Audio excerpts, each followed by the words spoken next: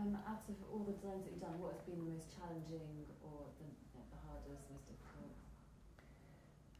Quite often the designs we do are very fast because the turnaround time we're given is not great, and it's you're designing a lot of different things at the same time. But I think the concept for the Marauders map needed to be really correct because it was such a key device for helping the story move along.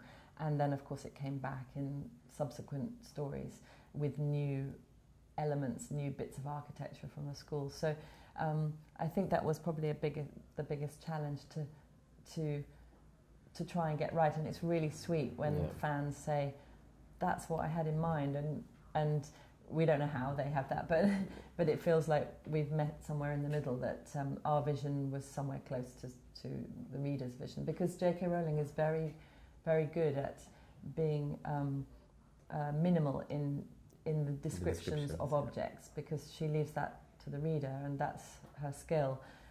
So she might say how an object, what it does and how it makes you feel, or how consequences of this action, and will not spend time giving too much detail. So that's up to us to try and interpret that. But it's hopefully we get it right. It's a very three-dimensional object as well, so it's a physicality to it. It's not just a poster on a wall or something. So we had to build up a kind of a relationship with this object. So that was both challenging and rewarding.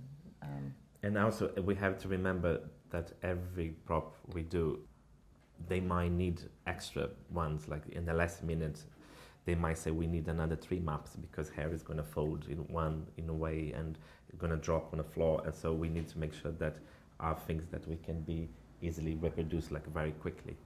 So that's why the Marauders map has that shape and is folded in a way that we could reproduce. So, but this takes ages to come. No, seems easy now. Yeah, to come up with the structure of the map, so we can reproduce quickly if we need it.